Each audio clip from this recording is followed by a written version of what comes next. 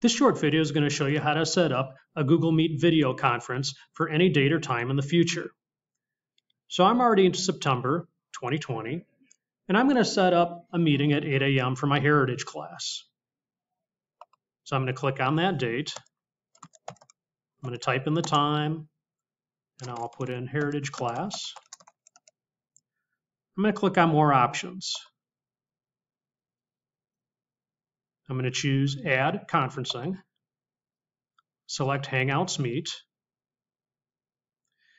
And while I could type in all the names of my students right here who are going to be in the meeting or any other Carthage participant, realistically, what users most want is this URL right here.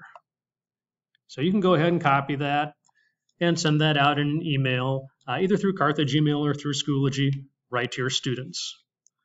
When it comes time to launch the meeting, you're going to go into Google Calendar, you're going to launch the meeting right here, and then you'll be right in Google Meet.